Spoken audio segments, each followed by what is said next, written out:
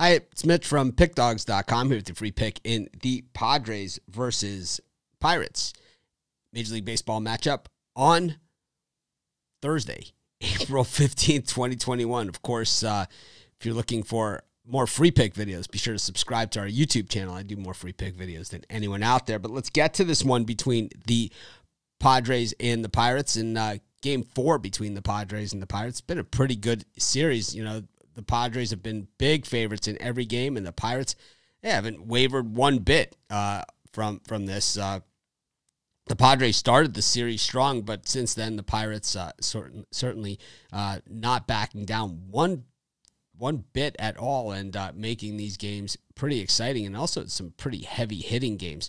You know, in this one, Mitch Keller gets the ball up against Chris Paddock, and Paddock is a good pitcher, but the issue for me is that he's one of these guys that has good stuff. He throws hard, but his balls start to straighten out after a while. Last time out against Arizona, 4 innings, 4 hits, 3 runs, 2 of them earned, 3 strikeouts, 3 walks on 89 pitches. He lasted just 4 innings. And, you know, this has kind of been the book on him in recent years. Last year he had a 4.73 ERA, regressing from 2019 where he had a 3.33. And he has not looked the same since then. This doesn't look like the same guy. And I think that is the issue here with them. He was an overachiever, you know, an 8th round draft choice initially. And, you know, he, like I said, we've seen some good stuff from him, but we just haven't seen it enough. Meanwhile, Mitch Keller on the other side for the Pirates looked terrible in his first start of the season, getting beat by the Cubs.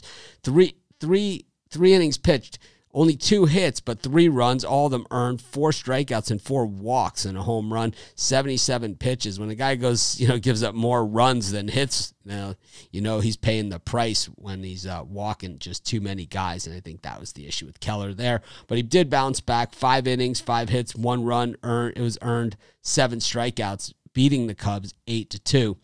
You know, I think that the Pirates, I just like the way this team is playing. I know they're not going to win a ton of games this season. I know it's a little bit of an aberration, but they've been winning at big prices, and really that's what baseball betting is all about, finding the value. I say it on the live show all the time, and we do the math together. So if you could win 35 to 40% of the time with the right teams, you can make money betting baseball. You elevate that to the 50% range, you're going to have a blowout season. You get to that 55 to 58, 60%.